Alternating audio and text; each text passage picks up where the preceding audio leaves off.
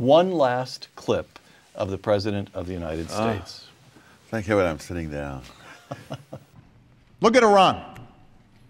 Through the power of our diplomacy, a world that was once divided about how to deal with Iran's nuclear program now stands as one. The regime is more isolated than ever before.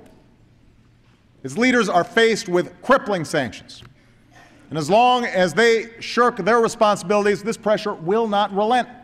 Tom, will you sleep better tonight having heard that? I may take a sleeping pill so I can forget it.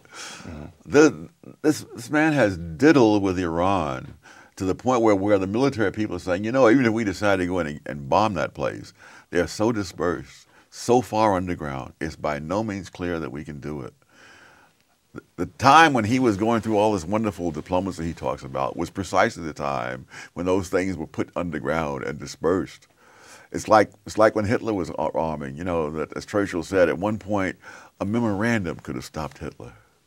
You know, because the power was so lopsidedly on the side of the Western democracies. It's like they could say, stop rearming or else.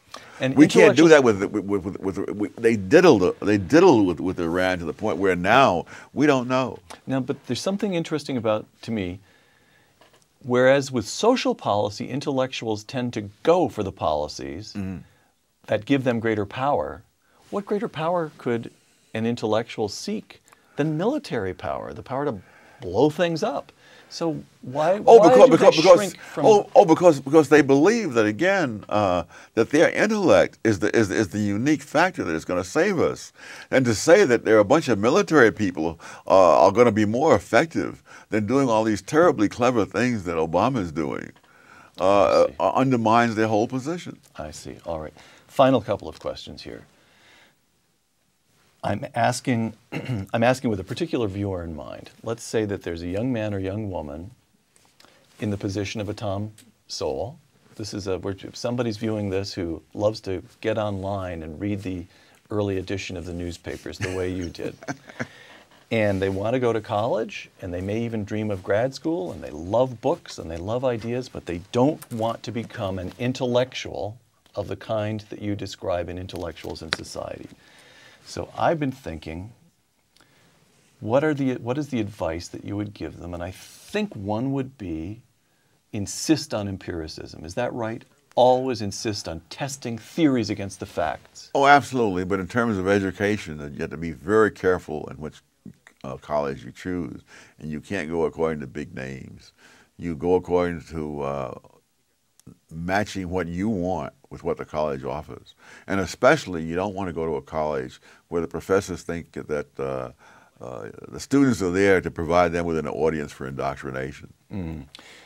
And there's one final, we're talking here about analysis and ideas and testing ideas against reality. And I can't resist the feeling that there's an implicit theme here.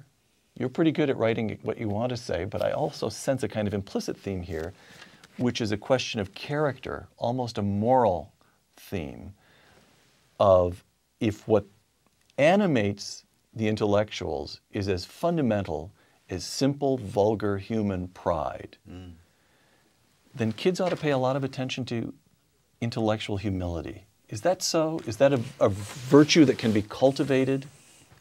I don't know if it can be cultivated, but it's hard to find, for one thing. But I think that they shouldn't go to someplace where there is a party line and where anyone who says anything different is just slapped down. And that's unfortunately the case in too many universities. So you're looking for genuine freedom of discussion. Yes. And you're looking for a willingness to test theories against the Absolutely. facts. Absolutely. All right. Last question. We have an election coming up in November. What's your sense? Good news or bad news when we wake up after Election Day? Will the intellectuals have triumphed or have been swept out of Washington? I would think that the odds of their being swept out are no better than 50-50. Do you have a candidate? As we record this, the Republican primary is still grinding on. Primaries are still grinding on. There's none of the candidates of either party that would cause me to dance in the streets. All right. Is there anything, as you look at the current prospect for this country and the Western world, that would cause you to dance in the streets? If I thought that the voters had some sense of realism and that they were concerned with the larger questions rather than whose ex-wife said what, and so on, or you know what Governor Romney did or did not do when he was head of Bain Capital, that I would have, if they had some sense of the loss of freedom, which is infinitely more important than any of the specific issues by themselves.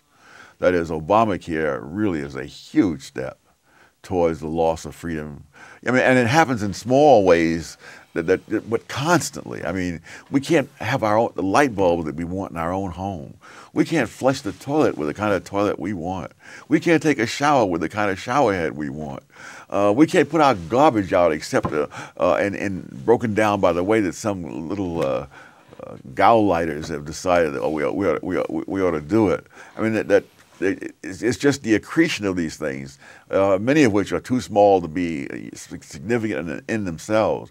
But in the aggregate, you can see the tendency of this. The people who think they know better and they ought to be telling us what to do, those people are the danger. And if you don't see that, then I'm not sure what the future is going to be like. The reason so many people misunderstand so many issues is not that these issues are so complex, but that people do not want a factual or analytical explanation that leaves them emotionally unsatisfied. They want villains to hate and heroes to cheer, and they don't want explanations that fail to give them that. This would be funny if not for the fact that we're actually witnessing it right now. That means people are going out for the sole reason that Orange Man bad. It doesn't matter that the last 4 years they have been borderline eating stones. Well, did you miss the part where Orange Man is bad? That is their whole focus. That is their whole ideology. And this is quite terrifying when you stop and really think about it. But you let me know what you think about this in the comments below. If you enjoyed it, please give it a thumbs up, subscribe, hit that bell if you're new to the channel. Thank you for watching, and on to the next one. Stay free.